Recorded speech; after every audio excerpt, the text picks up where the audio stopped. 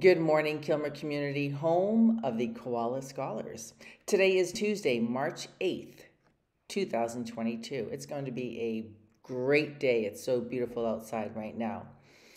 What are our core values? They are respect, responsibility, and empathy. So please continue to especially show that respect and responsibility each and every day. So as you know, it is National Women's History Month, and I wanted to feature this young lady, Jewel Lloyd, and Miss Bowers, our Spanish teacher, brought her to my attention. I thought she was fascinating. So I'm going to tell you a little bit about her. She was born on October 5th, 1993. She is an American professional basketball player who grew up in Illinois. In high school, she was a four-year starter, averaging 24.8 points per game and 11.9 rebounds. After high school, she attended Notre Dame University, and during her final season at Notre Dame, she was named ESPN's Women's College Basketball Player of the Year. Lloyd was the WNBA #1 draft pick of 2015 and played for the Seattle Storm. She has had a successful career thus far, playing for the WNBA and overseas.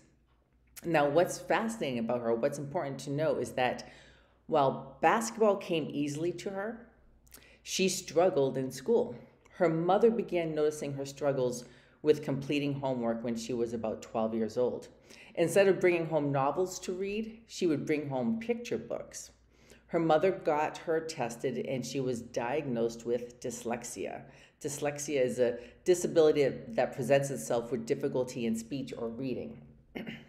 She was initially embarrassed with the diagnosis, and she contributed her difficulty in school with the label of a disability. She eventually turned things around for herself. She realized that she could take her discipline and practice on the basketball court and apply it to her new studies. Through this perseverance and discipline, she gained admission to the University of Notre Dame, making academic honors while attending.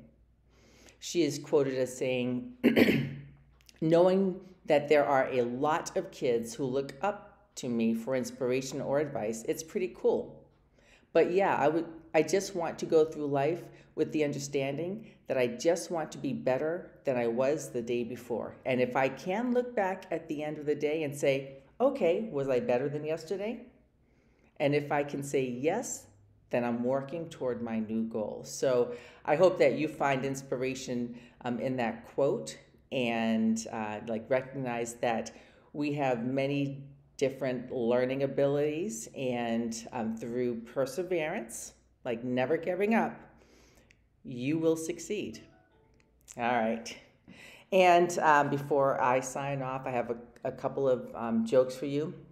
Well, do you want to hear 2 short jokes and 1 long joke?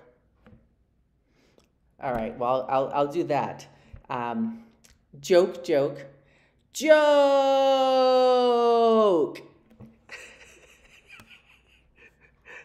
Were you waiting for that one? All right. All right, and the last one here. Where does the sheep go to get a haircut? The barber shop. I hope you enjoyed that one too. So on that note, we love you, we believe you, and we care for you. And what do I always say? Always be your best you and make today and every day a great day. I will see you next time. Bye.